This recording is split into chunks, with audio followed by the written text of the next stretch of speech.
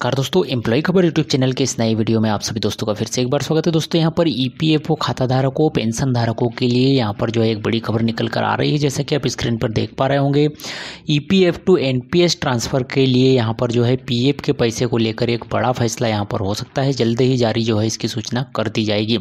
National pension system के बारे में आपने यदि सुना ही होगा, नहीं सुना होगा तो employeekhabar.com पर जो है इसकी भी एक पोस्ट दी गई है। लिंक इस पोस्ट में भी है और डिस्क्रिप्शन में भी दे दी गया है। तो नेशनल पेंशन सिस्टम यानी कि एनपीएस में जो है ब्याज दर तय नहीं होती है। आपको जो है आपके सामने पैसे को निवेश के यहाँ पर जो है कई विकल्प दिए जाते हैं। यह शेयर बाजार के जो है अधीन यही एक योजना है। निवेश करता है जो लंबी अवधि के जो है बेहतर रिटर्न यहाँ पर जो है आपको प्राप्त करके देता है। आप भी यदि ईपीएफ की जगह एनपीएस का चयन कर रहे हैं तो पैसों पर जो है अपेक्षाकृत ज़्यादा रिटर्न यहाँ पर से जो अर्जित कर सकते हैं। अगर आप जो है कर्मचारी है तो अपनी सैलरी का कुछ हिस्सा रिटायरमेंट के तौर पर यहाँ पर जो है ईपीएफओ में आपका जमा होता होगा। जितना पैसा आपकी सैलरी से कटता है उतना ही पैसा आपका नियोक्ता भी यहाँ पर डालता है।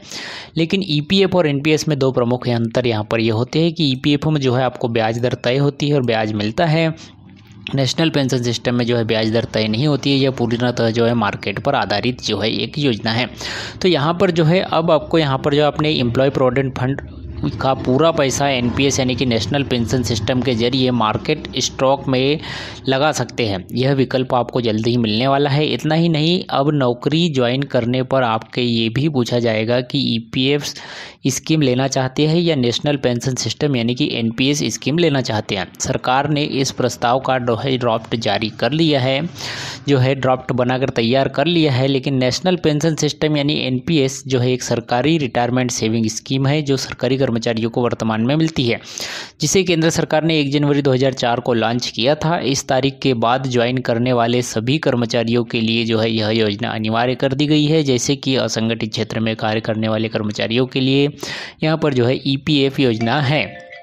साल 2019 के बाद इस योजना को जो है प्राइवेट सेक्टर में काम करने वाले लोगों के लिए भी खुलने का विकल्प यहाँ पर दिया जा रहा है। तो जल्दी ही जो है ये प्राइवेट सेक्टर कर्मचारियों के लिए भी ये योजना जो है यहाँ पर आने जा रही है। अब यहाँ पर जो है एक बात और है कि पीएफ एक्ट, जैसे कि आपको पता ही होगा कि हमने यहाँ पर पिछले वीडियो में एक वीडियो और एक पोस्ट के माध्यम से आपको बताया था कि ईपीएफ एक्ट अमेंडमेंट यहाँ पर जो है लागू किया गया है, जिसमें जो है अभी प्रोसेस के तौर पर 1 महीने के लिए पब्लिक डोमेन में रखा है, जिसे 23 अगस्त से लाया गया था और ये जो है 22 सितंबर तक जो है यहाँ पर रहेगा। तो 22 सितंबर के बाद ही जो है ऐसा कोई निर्णय यहाँ पर लिया जाएगा। तो यहाँ पर इसमें जो है लोगों के विचार मांगे गए हैं। इस पर लोगों के विचार आने के बाद इन विचारों पर जो है यहाँ पर विचार किया जाएगा और इस एक्ट में जो है कुछ नियम करके तहत इस एक्ट में परिवर्तित कर दिए जाएंगे। श्रम मंत्रालय ने एक संक्षिप्त नोट में यहाँ पर कहा है कि देश के औद्योगिक और आर्थिक परिषद में बदलाव के साथ श्रम भी जो है बड़ी गतिशीलता से यहाँ पर देशों में जो है आउटसोर्सिंग के साथ अधिनियम के प्रावधानों एवं कुछ संसाधनों को लागू करने की यहाँ पर ज़रूरत महसूस की गई है और इसीलिए इस जो है परिवर्तन के लिए यहाँ पर जो है इस तरह का परिवर्तन किया जा रहा है। अब यहाँ कर्मचारियों को सोचने वाली बात यह है कि कर्मचारियों को ईपीएफओ एम्प्लॉयर प्रोविडेंट फंड में जो खाता को अपने पैसे को एनपीएस नेशनल पेंशन सिस्टम में करने का विकल्प दिया जाता है की बात जो है कही जा रही है। अब यह जो है एनपीएस ट्रांसफ़र का फैसला ईपीएफ टू एनपीएस ट्रांसफ़र का फैसला ईपीएफ खाताधारकों के लिए फ़ायदेमंद है या नहीं, क्योंकि यहाँ पर जो है जो एनपीएस खाताधारक सरकारी कर्मचारी है वो भी विभिन्न राज्यों में यहाँ पर फिलहाल इस योजना का विरोध कर ओपीएस पुरानी पेंशन स्कीम की मांग यहाँ पर कर रहे हैं।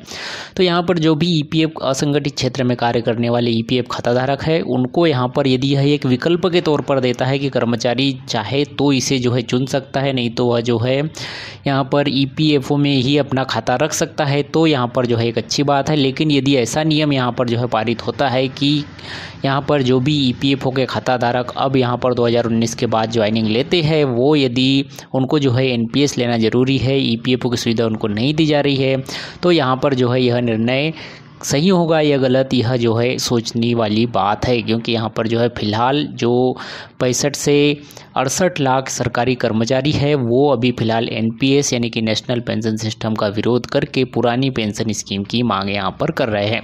तो दोस्तों यही जानकारी आप तक पहुँचानी थी। ये वीडियो जानकारी आपको कैसी लगी हमें जो है कमेंट्स में ज़रूर बताइएगा। और यहाँ पर जो है ये एनपीएस जो ईपीएफ से एनपीएस का ट्रांसफ़र का जो फैसला यहाँ पर जो है हो सकता है यहाँ पर 22 सितंबर के बाद में। इस पर जो है आपकी क्या राय है, कमेंट्स करके ज़रूर बताइएगा। मिलते हैं नेक्स्ट वीडियो में किसी ऐसी जानकारी के साथ, तब तक के लिए जय हिंद, जय भारत।